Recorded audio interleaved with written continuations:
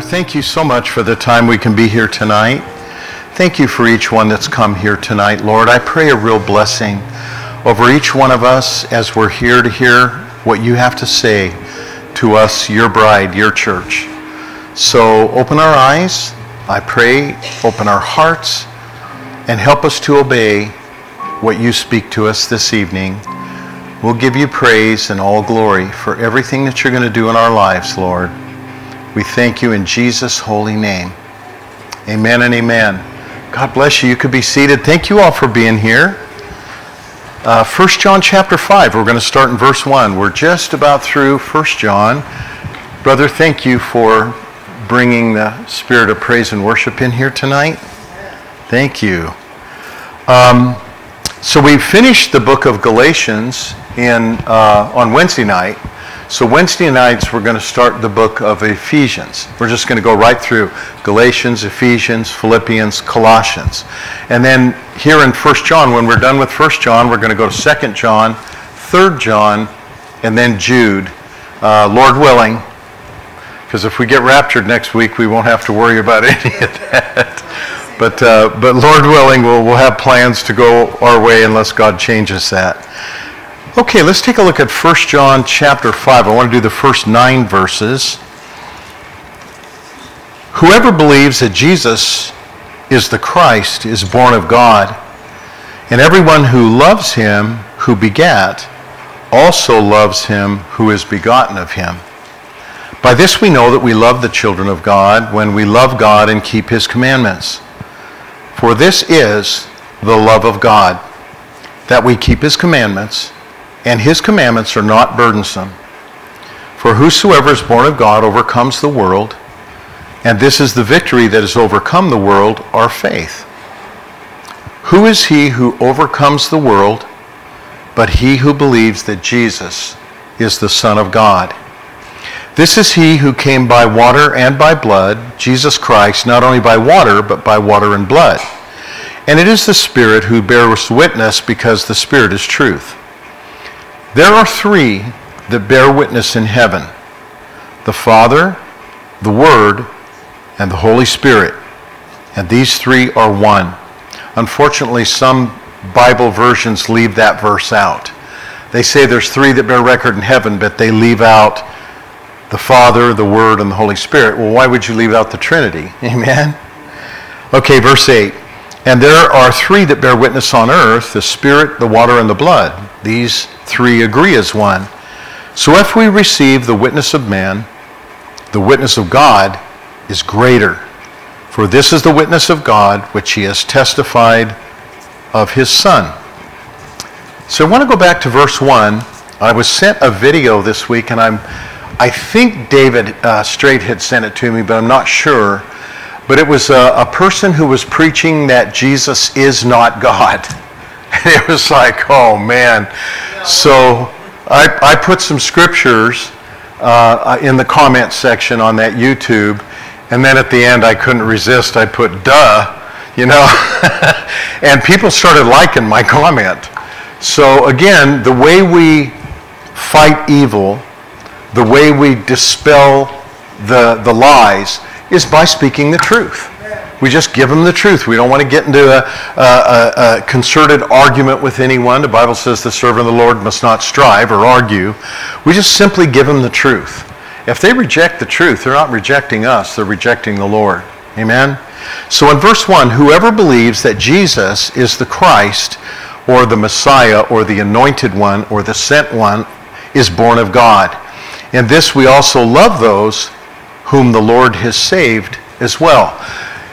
What God is plainly saying there, if we love him, we're going to love each other, because he lives in you and in me. So if we love the Lord, and you know it's interesting, because sometimes I'll have a complete stranger that I'll meet, and I'll sense that they're a Christian. And we'll just hit it off and connect right away, and either I'll say it first or they will, and they'll say, you know, I'm attracted to the Lord in you. And that's so true. It's the same Holy Spirit that abides with us.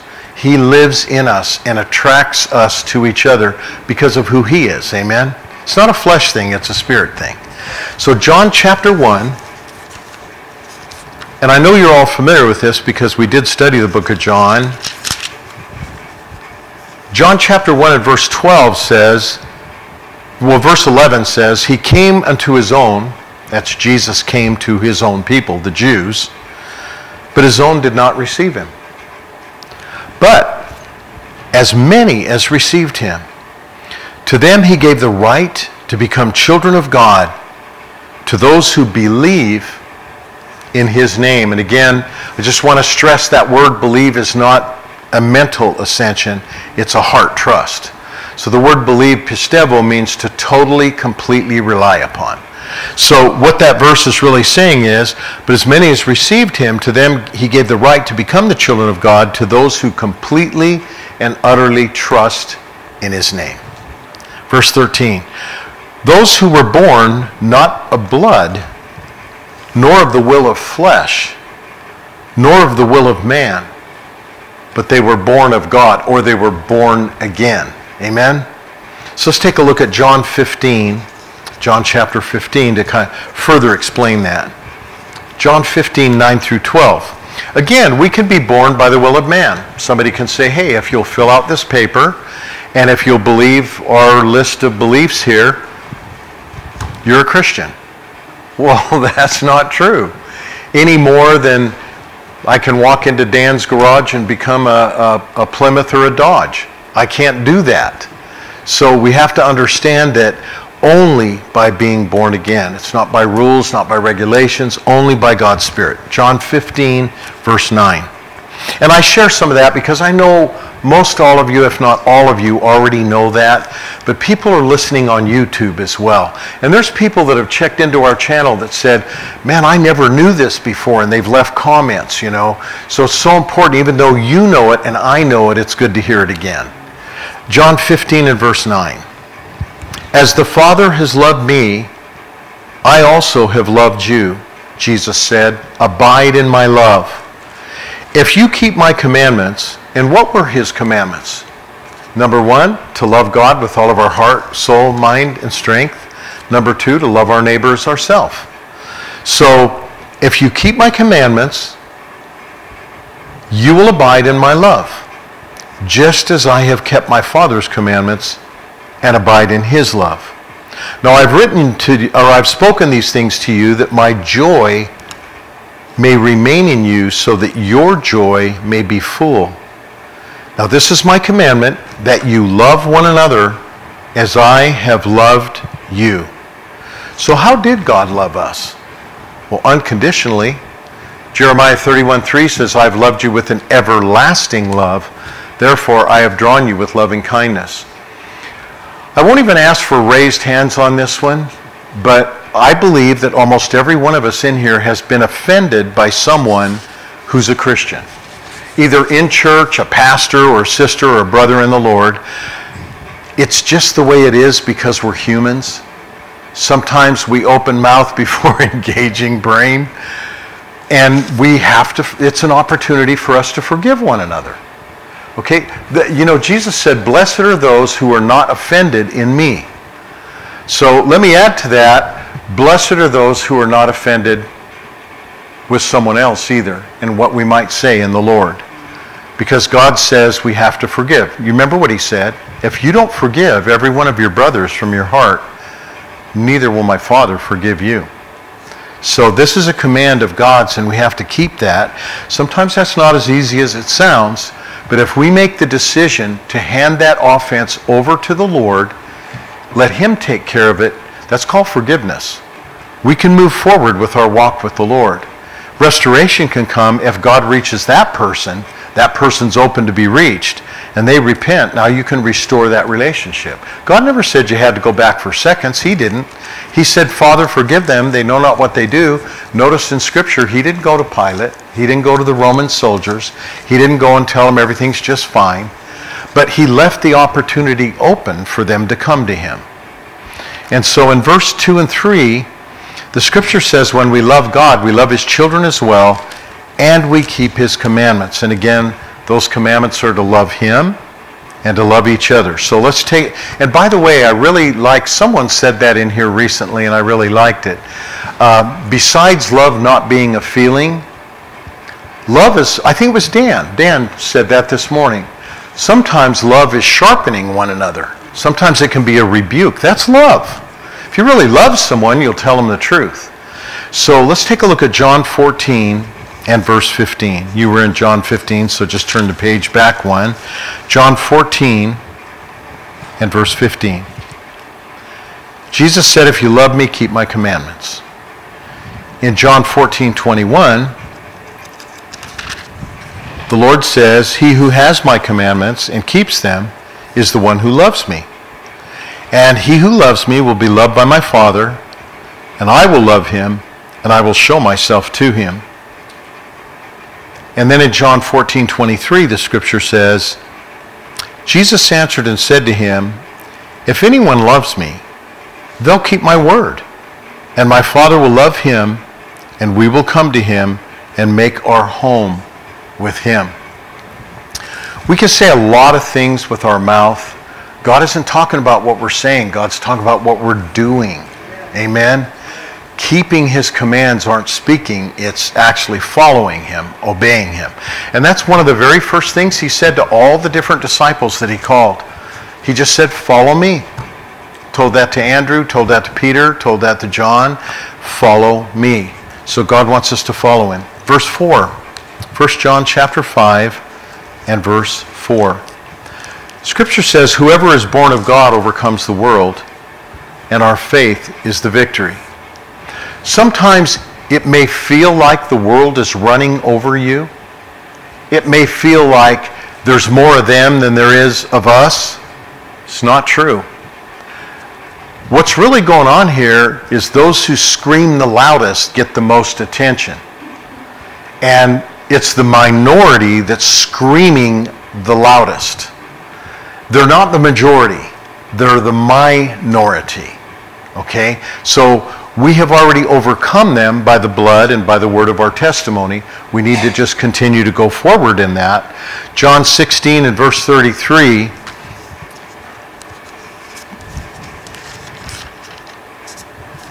Jesus said, these things have I spoken unto you, that in me you might have peace. In the world you will have tribulation. You will have trouble. Be of good cheer.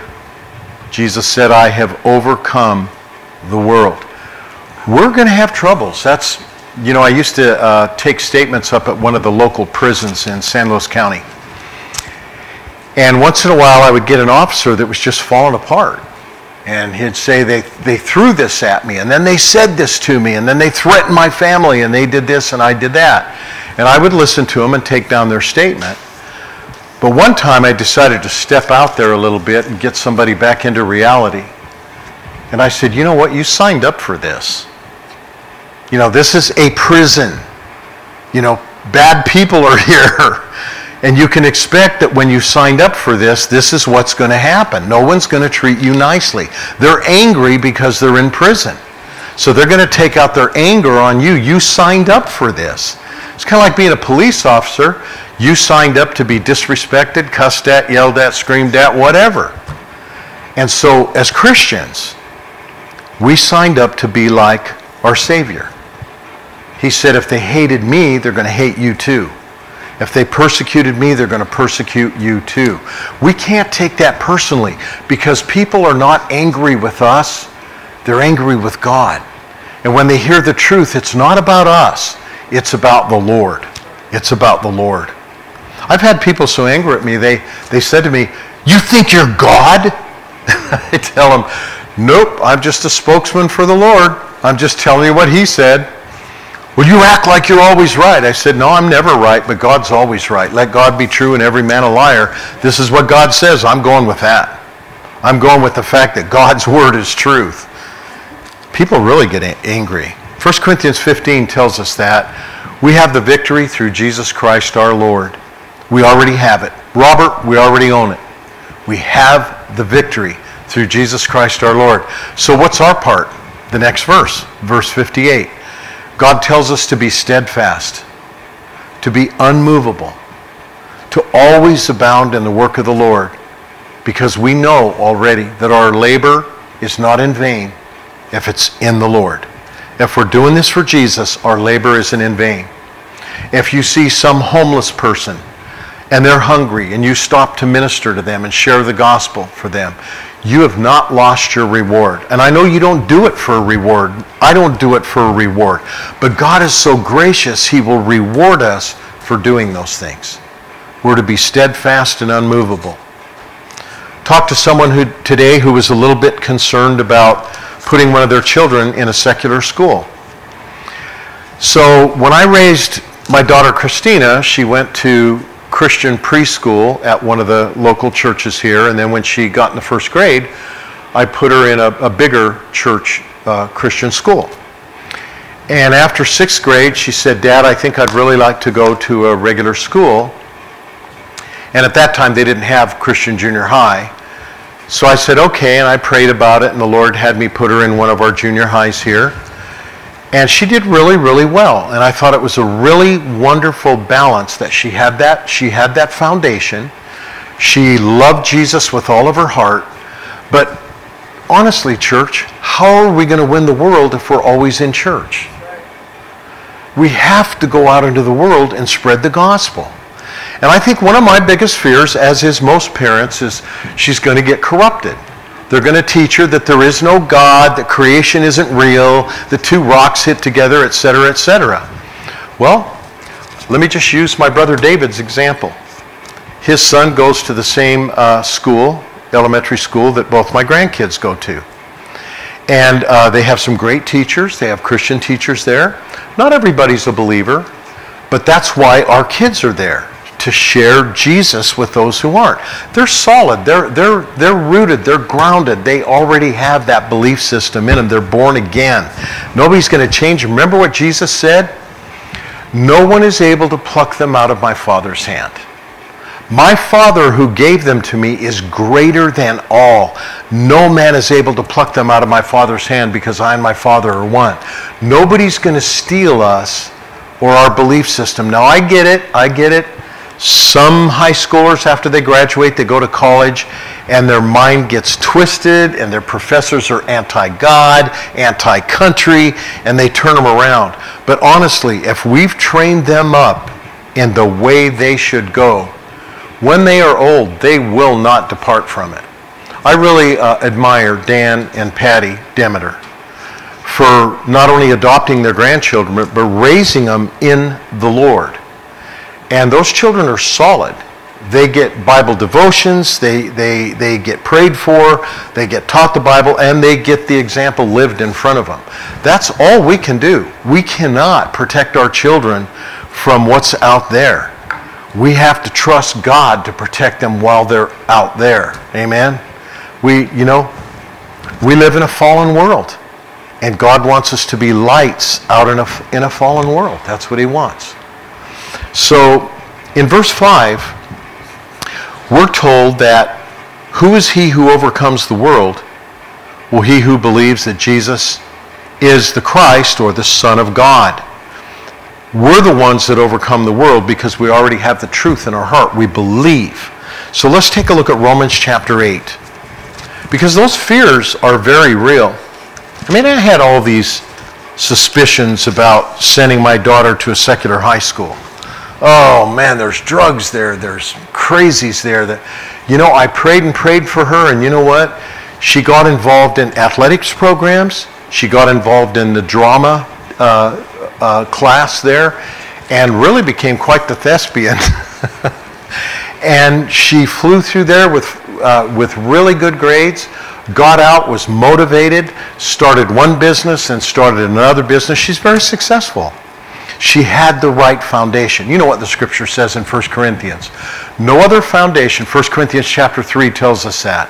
No other foundation can any man lay other than that which is laid, which is Jesus Christ. So let every man take heed how he builds upon that foundation. Now it is true, we can build wood, hay, and stubble, but we can also build gold, silver, and precious stones. Amen? So at some point, we really have to look to the Lord and say, Father, at some point my child is going to be in the world. Man, I can't even tell you how hard it was. I was a single dad from the time my daughter was 4. When she turned 18, she wanted to get out of the house and have her own house. It was like, wait, did I do something wrong? No, it's not about that, Dad. I need to grow up and go now. And it was like, it was hard for me. And I would wait for her to call me at night and say I'm lonely, and she never did. The only one time she called me, she said, I think there's someone outside my house, Dad. Can you come? And man, I was down there in about 10 minutes and looked all around the neighborhood. I couldn't find anybody, but that was it. And she's been on her own ever since, and she's become a success. I had to trust God with that. We have to trust God with our children. We have to know. Samuel, while you're in school there, I forget the name of the Down the Dip school, but my grandkids go there too. What's it called? Pine Grove. Pine Grove. Amen. There's a lot of Christian kids there. And there's some Christian teachers there. I've met them. And Samuel actually got in trouble for witnessing to somebody. So... Yeah, that was another student. Yeah, he got in some trouble for that. But you know what? God rescued him anyway. And you know what? If we're not the salt of the earth, what are we? Amen? I mean, I've had people question me. In fact, I had a guy that used to attend my Bible study that said, you know what, man? You're in a cult. And I said, what? And he said, the Black Sheep motorcycle ministry, I've looked it up online. It's a cult. And I said, brother, you didn't look up the ministry I'm involved in. We are a soul-winning, motorcycle riding group, and our whole heartbeat is to bring these lost bikers that will never come to church, to bring them to Jesus. That's our whole ministry, is to bring people to Christ. And he got so adamant about him, I just told him, you know what, you're wrong. You don't understand our heart. How can you judge something when you don't even know our heart? You don't even know. You've never been around us. You've never seen us operate. I wish he would have been at the funeral I did 3 weeks ago. 100 outlaw bikers standing by Lopez Lake.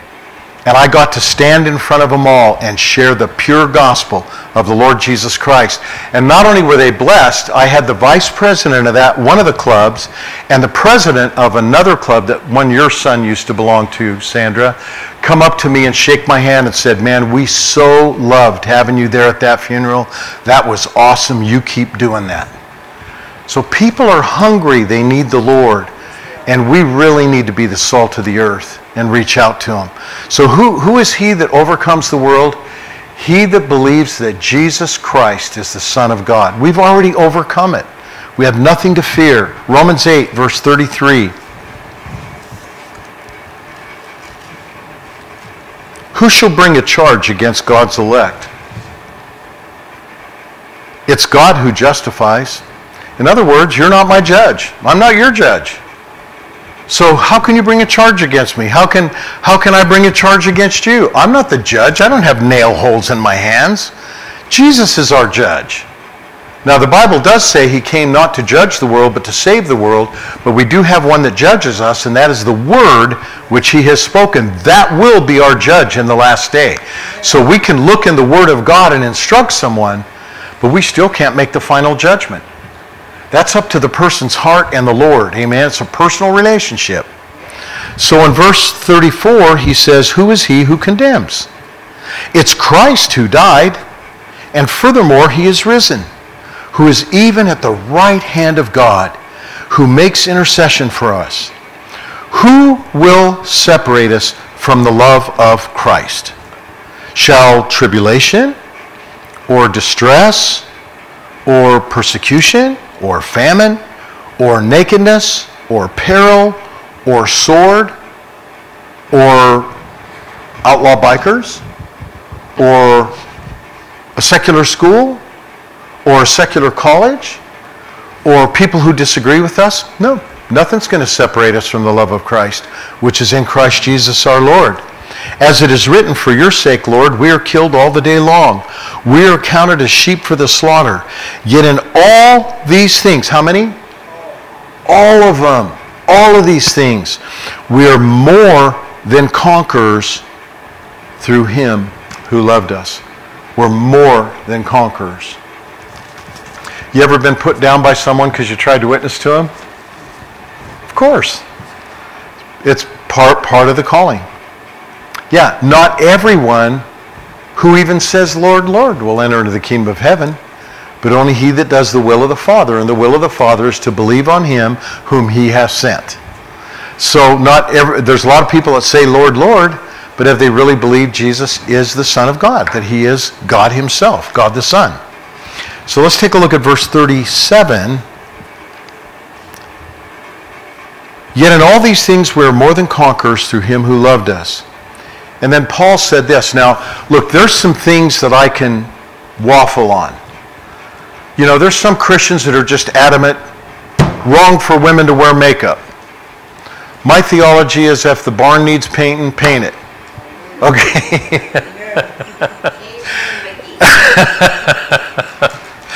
There's some people that say women should only wear a dress. You're majoring on minors, and you're going to cause more issues with that kind of preaching than if you will just let the Holy Spirit work in people's lives. So what do? We trust God to lead us and to lead others. Now, if someone comes to me and says, hey, you know, I'm involved in this criminal activity, what does God have to say? I will be happy to open up the Bible and say this is everything God has to say about thievery, about lying, about criminal activity. You'll be judged for it. But I'm not going to go to them if I think they're involved in it. If God hasn't told me to go, God first tells me to pray. And then I wait for the Holy Spirit to work, and usually people will come to you. God will draw them to you. He will. He'll draw them to you, and they'll ask you questions. What does God think about this?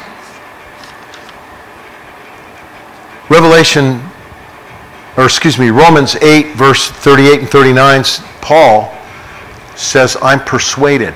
Now, there's some things I'm persuaded about, and I'm not going to move. I'm persuaded about the virgin birth. I am persuaded about the gospel, the death, burial, and resurrection of Jesus. I am persuaded that it's only the blood. I am persuaded that the Holy Spirit is God, Jesus is God, and the Father is God. I will not move on any of that. I am persuaded. I'm persuaded that you must be born again. As far as should you cut your hair, that's between you and the Lord. You know, I think people major on minors sometimes, and they just cause all kinds of confusion. Don't major on minors, major on majors. Keep the main thing, amen? The main thing. So Paul said, I'm persuaded that neither death, nor life, nor angels, nor principalities, nor powers, nor things present, nor things to come, not height or depth or any other created thing shall be able to separate us from the love of God, which is in Christ Jesus our Lord. I got the coolest text this week, you guys. I have been praying for this brother in Christ for 34 years. 34. And he got offended by someone in church. They said something that they shouldn't have said to him. He dropped out of church and started drinking. And the drinking became alcoholism. And I've talked to him, I've prayed with him, I've rebuked him, I've sent him to places where he can get rehabilitated, all this stuff, and nothing worked. So finally I tried the last thing, which is no fellowship. It's what the Bible says. If any man that you know is a fornicator, an adulterer, a drunkard, etc., have no company with him, don't even eat with him. So as hard as it was, this guy's my friend, I love him. He's my good brother in the Lord. Yeah, I know he went sideways, haven't we all? So I tried that part, and that part worked. After about 3 months, I get a text saying, thank you for praying for me. I really appreciate you loving me all these years. I just wanted you to rejoice with me that I am at 100 days without a drink. 100. So the next day I invited him to go out to the ranch with me, and we spent some time out there, and he looked much better. His mind has come back. He knows he needs to pursue the Lord now. And I thank God for his miracles like that. God is able. I don't care how far someone has slipped. God is able. Paul said, look, and this is the way it reads in the Greek, Romans chapter 8, verse 38 and 39. I am persuaded that neither nothing in dying, nothing in living, Not any kind of angels or principalities or powers. Nothing that's happening in your life right now, nor things that will happen in the future. Not anything high or anything low, or maybe even low down. Neither any other created thing will be able to separate you from the love of God, which is in Christ Jesus the Lord. Nothing. Because God will love me with an everlasting love, and He will love you with an everlasting love. And it doesn't matter how far our own children go, do we not love them? Do we not pray for them? We've been involved in prayer for I don't know how many years for Sandra's son. Years and years. I mean, I know she's been praying since he was a little boy. But he's in his 60s now, right? 61. Finally came to the Lord. Finally is walking with Jesus. Doesn't matter how long. And it doesn't matter how far. Because what did he say? Nothing high, nothing low. No other creature. No kind of angels, whether good ones or bad ones. Nothing in living, nothing in dying. Nor height, nor depth, nor any other created creature will be able to separate us from the love of God, which is in Christ Jesus. That's a good definition of everlasting love. It never changes. Amen. Verse 6. This one was a little bit, let me try one more verse on overcoming the world. Revelation 12:11. How do we do that? The Bible says we've overcome the world by, number 1, the blood of the Lamb. Number 2, by the word of our testimony. Our testimony is very powerful. God saved us. We were lost and in sin. We were blind, and now we see and we're saved. So our testimony, when you tell someone, nobody's going to argue with you about your testimony. This is where I was, and this is what God did for me. That's my story. Nobody's going to argue with your story. So we have the victory through Jesus' blood and through our story. That's where we have it. Verse 6 says, Jesus came by water and by blood. Now you can take that two different ways. Okay? He came by the natural birth, and then he came by a spiritual blood, which was from the Holy Spirit. Okay? Or you can take it this way. When they stabbed him in the side on the cross, out came water and blood. So I wanted to look at that in two different ways to see if there were any other scriptures that kind of back that up. So let's take a look at several here. Isaiah chapter 7 and verse 14. And this will kind of help us understand what does it mean by water and by blood. Isaiah 7 and 14 says, therefore, the Lord himself will give you a sign. You know that guy that always says, here's your sign? The Lord himself will give you a sign. A virgin will conceive and bear a son, and shall call his name God with us, Emmanuel. So, how does a virgin conceive? By the Holy Spirit. So let's take a look at that. Luke chapter 1. Exactly how does that happen? Well, here's how it happens. Luke chapter 1.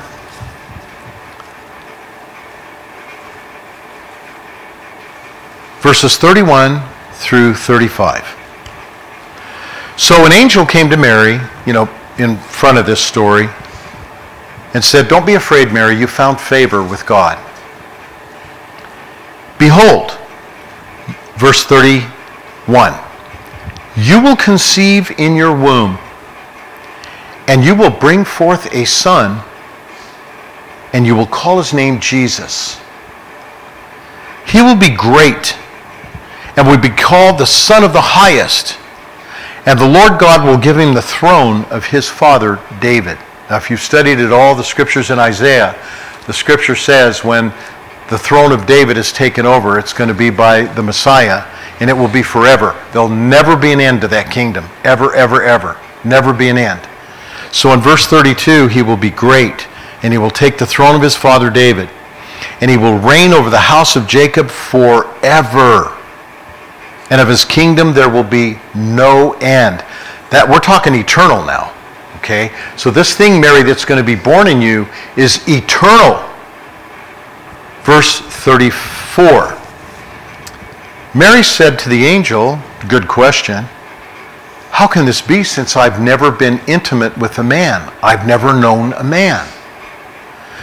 And the angel answered and said to her, the Holy Spirit will come upon you. So that's God's seed. That's God's seed. The Holy Spirit will come upon you, and the power of the highest will overshadow you.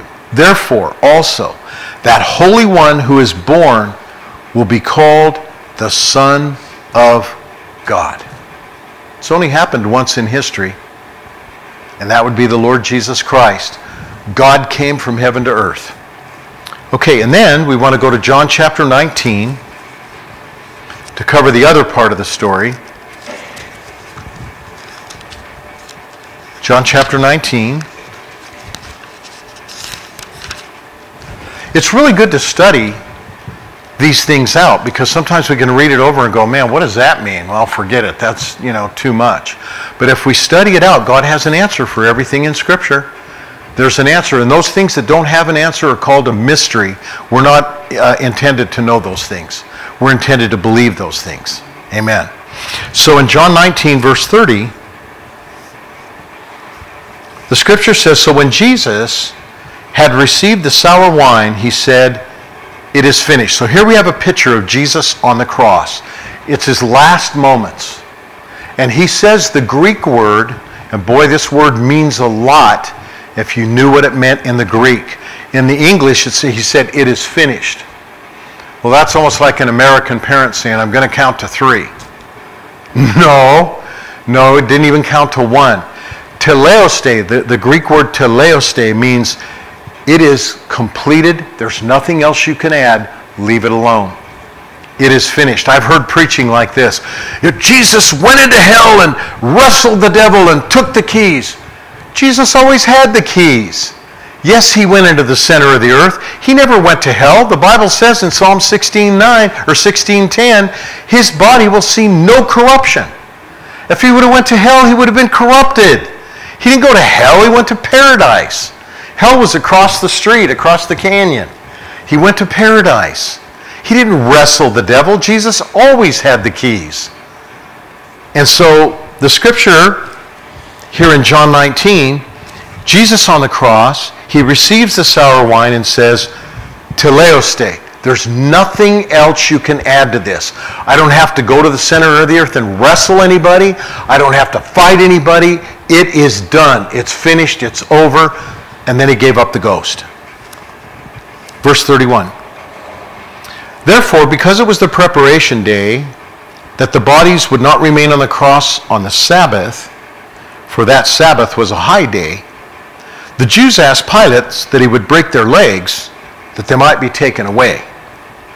Then the soldiers came and broke the legs of the first one and of the other one who was crucified with Jesus. But when they came to Jesus and saw that he was already dead, they didn't break his legs. Why didn't they do that? Because Psalm 22 says, not a bone of him was broken. Period. Now, isn't that interesting? They broke the legs of the first thief. They broke the legs of the second thief. But they never touched Jesus' bones. Someone said to me, an educated person said to me, well, it's impossible if they would have driven a nail through his hands. They would have broke some of those, I think they're called metacarpal bones in your hand. There's a lot of them in there. I said, well, because you don't know the Greek, you don't know what the hand means. The hand in Greek is the Greek word hiere, and it's from here to there. This is your hand. This is your arm up here. This is your hand. So when they put the nails through his hand, they put them through those two bones right there where it can hold, and there's a joint there where it doesn't slip. If they would have put it through his hand, it would have ripped through his hands. They put it through here, which in the Greek, your hand is 18 inches. It's a cubit. It's from here to here, and they put the nails there. This is your arm. So he didn't like that either, whatever. John 19, the guy I was talking to didn't like it. John 19, verse 32. People are always trying to disavow the gospel story. Well, it can't be true. Because the Bible says not a bone of him was broken, and what about those bones? The Bible said not a bone of him was broken.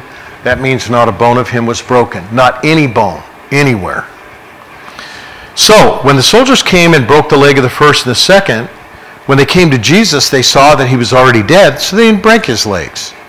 But one of the soldiers pierced his side with a spear, and immediately blood and water came out. So I studied that out. Medically, it's called pericardium. And what that is that your heart starts beating so fast trying to pump the blood, and it's difficult for the blood to pump, that it separates the blood between the thick part of the blood and the rest of it turns into water. So when they stabbed Jesus in the side, because he literally died of a broken heart.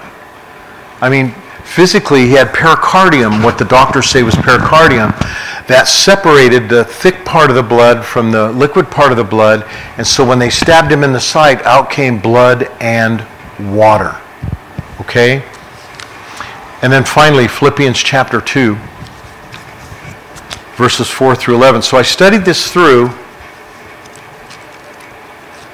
I know this. Jesus came from holy seed because he is holy. Philippians chapter 2, starting with verse 4.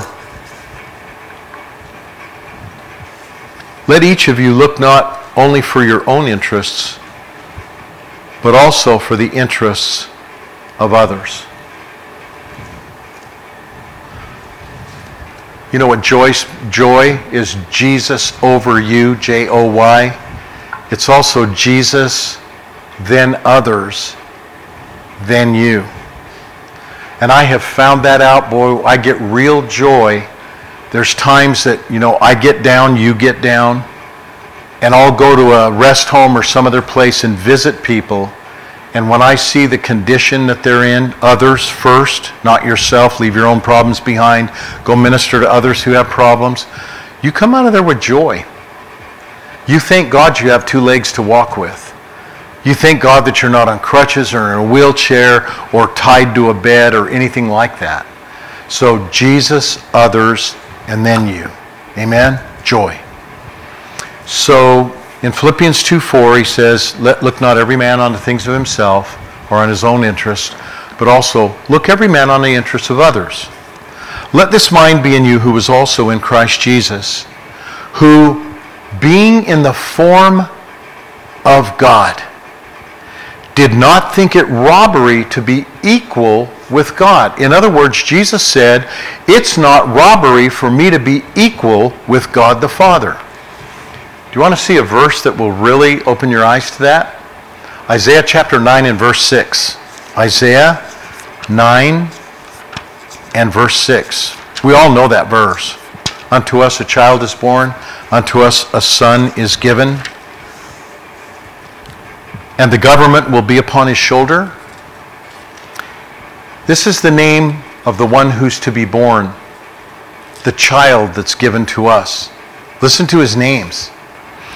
His name will be called Wonderful, Counselor. Wait a minute, isn't that the name of the Holy Spirit? Think about this, Counselor, Mighty God. Isn't that what they call the Father in the Old Testament? Mighty God? Everlasting Father, and the Prince of Peace. He has such a list of names, and I just really feel led to share those with you. That was not in my notes, but I'm going to do what the Lord told me to do. These are all the names of Jesus that I could find in my concordance. And I asked God to help me to put it together so we could understand it. These are all the names that I could find of Jesus in Scripture. Okay? He is the lily of the valley and the bright and morning star. He is the King of kings and Lord of lords. He is the great I am and the Holy One, my Redeemer who came from afar. He is Jesus, my Savior. Indeed, he's the first and last. He's the Lord of all, so on him my soul I cast.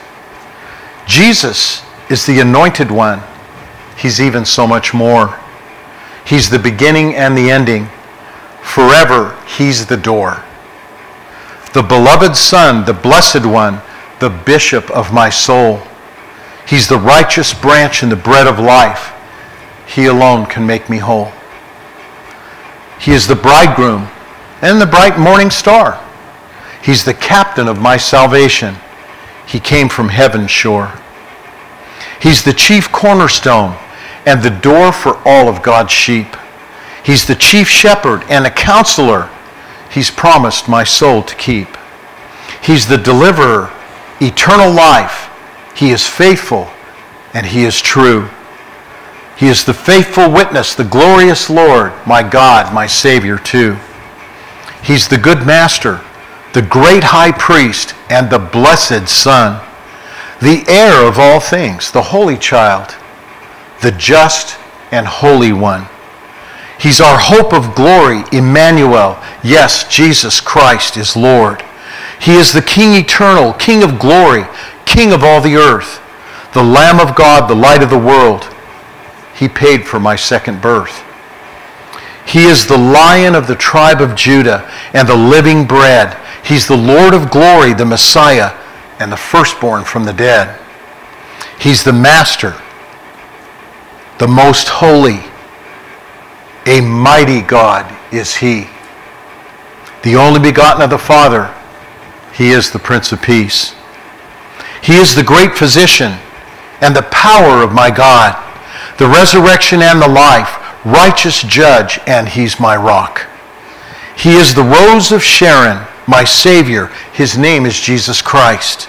He is the Son of David, the sure foundation, the one who paid my price. Jesus is the true vine, the blessed truth, and the God who makes us free. He is wonderful and counselor. Yes, Jesus is Lord indeed. Amen? That's who he is. Praise God.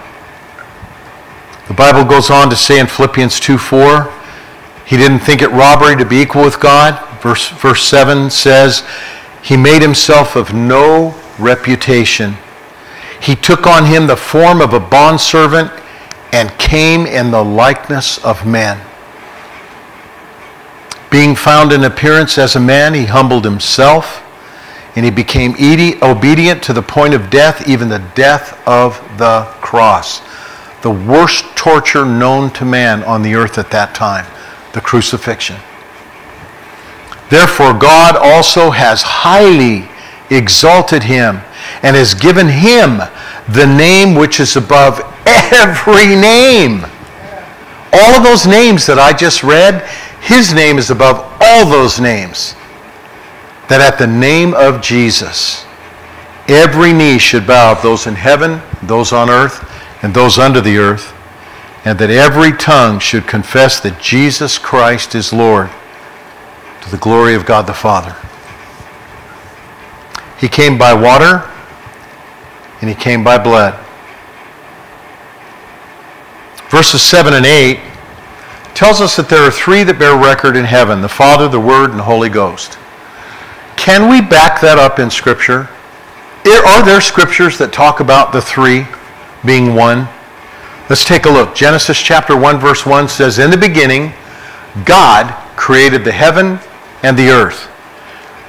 In Matthew chapter 3, if you'll turn there with me, Matthew 3 starting with verse 16,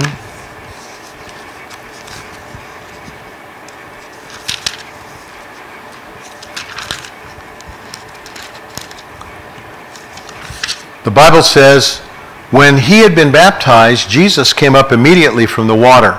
There's Jesus. And behold, the heavens were opened to him, and he saw the Spirit of God descending like a dove and lighting upon him. There's the Holy Spirit. And suddenly there was a voice that came from heaven saying, this is my beloved Son, in whom I am well pleased. There's the Father. The Son, the Spirit, and the Father. Okay? And then we want to go to John chapter 1, verses 1 through 3, that says, in the beginning was the Word, and the Word was with God, and the Word was God. Now remember Genesis 1:1? God created the heavens and the earth. Genesis 1:2 says that he was the Word, and all things were made by him, and without him nothing was made that was made. So wait a minute.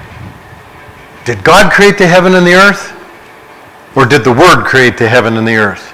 Or is the Word God?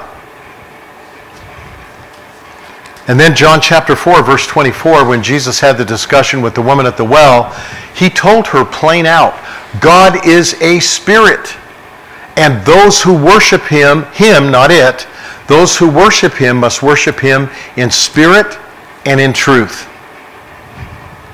Then in John chapter 10 and verse 30, Jesus said, I and my Father are one. And then in John 14 and verse 7, I believe it's Philip that Jesus is talking to there. In John chapter 14, after he says he's going to heaven to prepare a place for us, it was Thomas. Thomas asked him, Lord, we don't know where you're going. How can we know the way? Jesus said to him, we all know this verse, I am the way, the truth, and the life. No man comes unto the Father except through me. So in verse 7 he said, if you had known me, you would know my Father.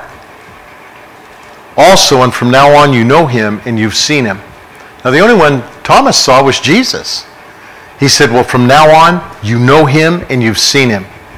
We're the same is what he was saying. And then you look at 1 Timothy 3:16 that talks about great is the mystery of godliness. Now, it's a mystery. 1 Timothy 3:16 says, without argument or without controversy, great is the mystery of godliness. So again, the word mystery means a truth that has not been fully revealed. Okay, so here's a mystery, the electricity. We flip on switches, but there's not a person here if I gave you a wire, some capacitors, and a few other electronic items that could put together electricity.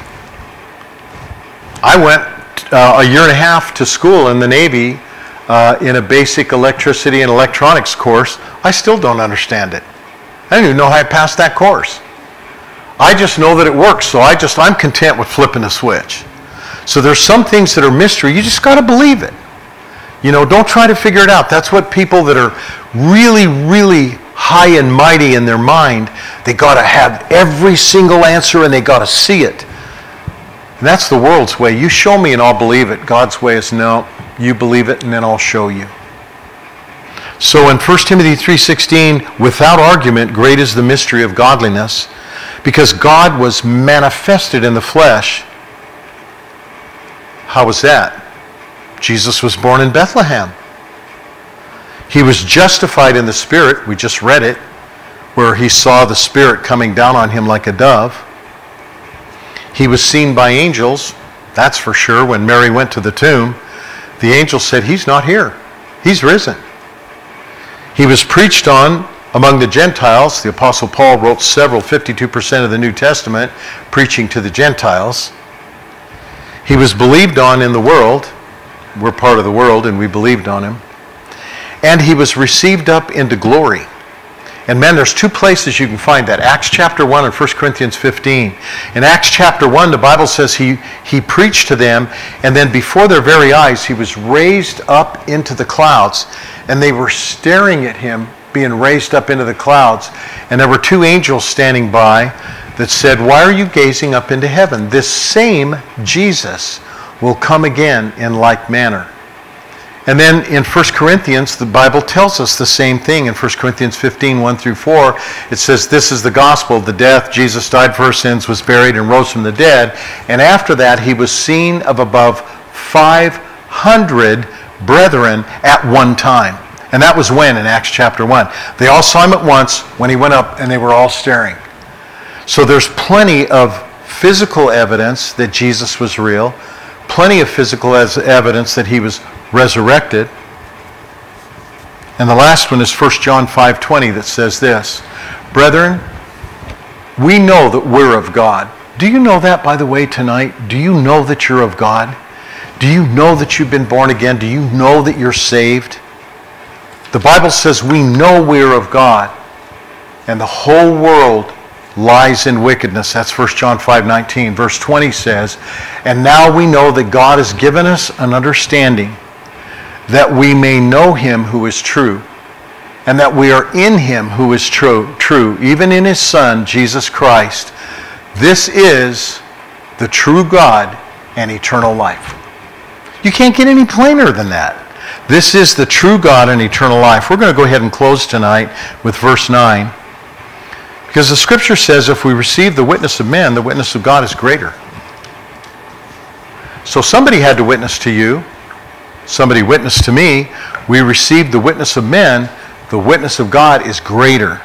Numbers 23:19 says, God is not a man that he should lie. Neither is the Son of Man someone who says something and then turns around from what he says. Has he said, and shall he not do it? Has he spoken, and shall it not come to pass? If God said it, it's going to happen. John chapter 8, if you'll turn there with me. John 8, verses 12 through 19. By the way, again, I just want to point out, in the videos, the notes are down. If you click on the title in the videos, all the notes pop up on the YouTube station. The reason I hand out these notes is so that you can hear what God has given me for those scriptures, and then take them home and study them yourself and see if God will confirm that to you or even give you more revelation on what he had to say. Because nobody's got a corner on the market. Nobody knows everything. I give you my little 1% of the pie that I know, and you need to add whatever God tells you to what you know. Amen. If we receive the witness of man, the witness of God is greater. John chapter 8 and verse 12. Jesus spoke to them again, saying, I am the light of the world. He who follows me will not walk in darkness, but will have the light of life. If we say as a Christian, I don't know which way to go, ask the light. Amen. He says, thy word is a lamp unto my feet and a light to my path. He didn't say, my word is a lamp out there for 2 miles down the road. No, it's to our feet and to the path. God will show us which way to go. He knows we need to go one step at a time. Amen. The Pharisees therefore said to him, you bear witness of yourself. Your witness isn't true. Jesus answered and said to them, even if I do bear witness of myself, my witness is true. For I know where I came from and where I'm going. You don't know where I came from or where I'm going. You judge according to the flesh. I judge no one. And yet if I do judge, my judgment is true. Because I am not alone, because I am with the Father who sent me. It is also written in your law that the testimony of 2 men is true. I am one who bears witness of myself, and the Father who sends me bears witness of me as well. 1 and 1 is 2 equals 1. All right, Hebrews 13:8. I think we all know this one. Jesus Christ is the same yesterday, today, and forever. He's the same. He's the very, very same. I want to thank you for listening tonight. Would you stand with me? We're going to go ahead and close in prayer. Robert, we'll pray as you head down south for your birthday that God will bless you and give you a wonderful birthday, brother. We are glad you're in our family, and we wish you a very blessed birthday, brother. And we'll be praying for you as you go down. Amen. Lord, thank you so much for the time we've been able to spend here in your word. Wow, Lord, it seems like every time I share your word, I learn something new. I am just amazed at the wisdom that's in your word. And no wonder, because your word is alive. It's full of power, sharper than any two-edged sword. It even goes right between my soul and my spirit, and it completely, your word understands the thoughts and intents of my heart. It even goes into my joints and marrow and produces health to my bones. So, Father, we want to thank you for the Word of God that ministers to us. It gives us life. It is our life. You are our life. And we just want to say thank you tonight, Lord, for ministering and teaching us. I pray, Lord, as we receive an offering tonight, that you will bless that you will use whatever comes in for your glory to bless others. And Lord, I also want to lift up the people in Hawaii who have lost their homes, and so far the toll is 89 have lost their lives. We don't know who of those believed in you, but our prayer is, Lord, that you will help us as a church to help them not only financially, but that you will help us to pray for them. For you said to love one another, and Lord, the best way we can love one another is with action.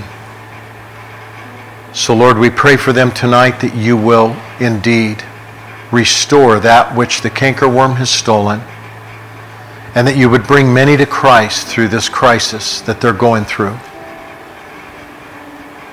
Lord, we said it this morning and we believe it, that the closest we've ever been to you is when we were in great trouble, deep sorrow, tribulation, is when we draw close to you. So let those people draw close to you, Lord. And let us who walk in the light be a help to them as well. I pray now, Father, that you will bless this congregation as we take a few minutes to answer questions. But Lord, bless us. Keep us walking forward with you. Help us to be persuaded that neither death, nor life, nor angels, nor principalities, nor powers, nor anything high or anything low or any other creature will be able to separate us from the love of God which is in Christ Jesus the Lord. For we pray it in your precious name. Amen and amen. Amen. God bless you. You can be seated.